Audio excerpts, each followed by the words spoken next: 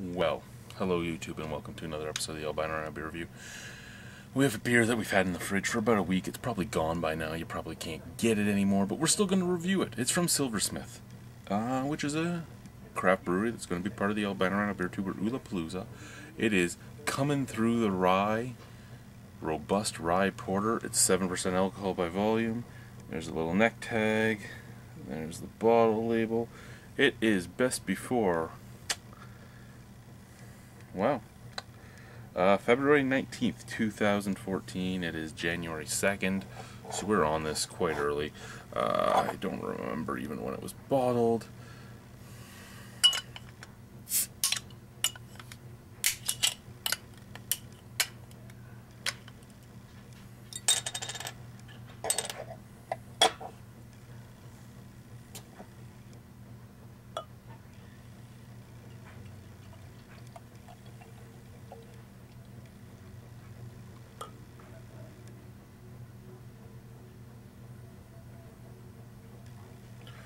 Alrighty, look at that. Isn't that a pretty beer, guys? It's a pretty porter. Look at that porter. Beautiful, beautiful mocha head. Beautiful, beautiful dark, dark color. Deep, deep, deep brown. It's not black. I mean, it looks black, but it's a deep brown. Looks beautiful. A rye porter. Now, I love my rye PAs. I love my Rogan beers. I love rye in beer. I love rye, period. Let's sniff it out, shall we? Let's sniff this out.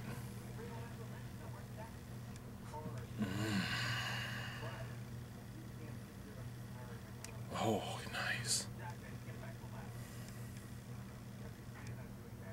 A little touch of chocolate. A beautiful deep roast, almost smoky roast. The rye's coming out. It almost smells like there's some caraway in it, some caraway seed.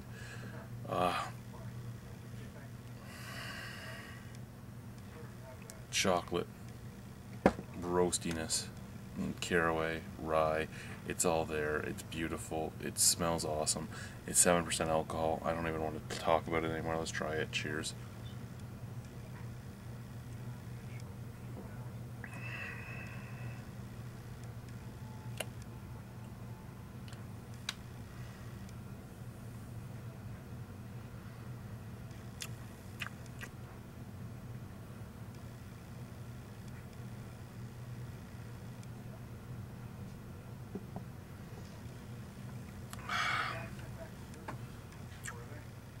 Nice, robust beer.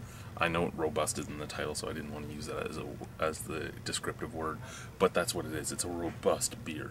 There is a beautiful, beautiful heaviness to it. It's thick, it's creamy, it fills your mouth.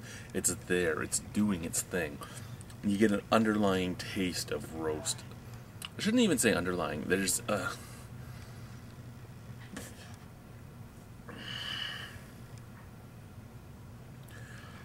I guess it is underlying. I mean, it lasts the whole time. It does.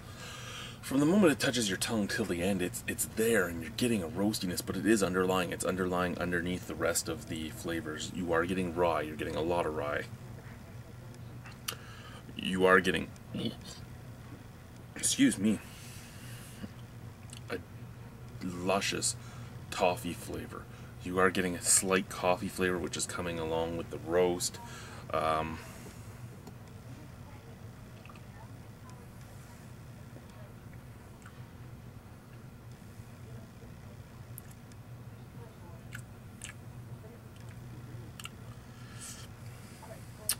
And almost a sweet alcoholic taste in there too. And I know I don't normally like to feel or taste the alcohol, but it seems to mix in this very well. Rye, toffee, rye, toffee, coffee, roast. That sweet alcohol. And what's that last one?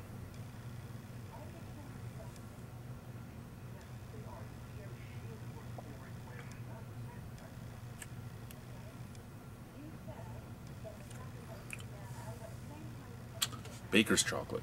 That's what it tastes like. Last taste is Baker's chocolate for me. This is a porter I can get behind. I can really get behind this porter, but I love porters.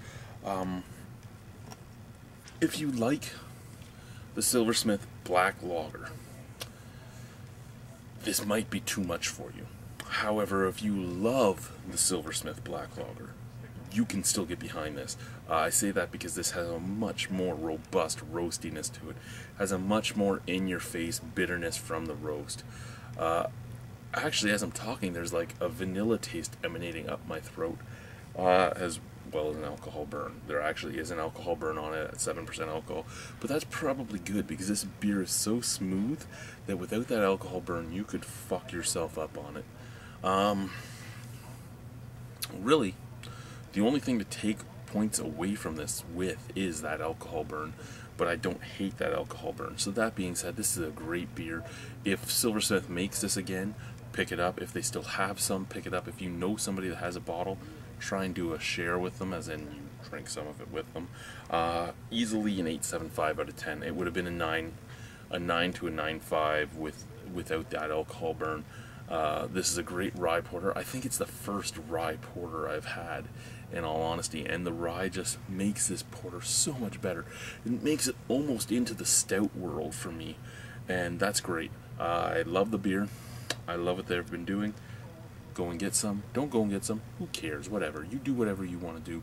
But Silversmith, you keep making stuff like this. Thank you guys. Bye-bye. Have a wonderful time. Bye.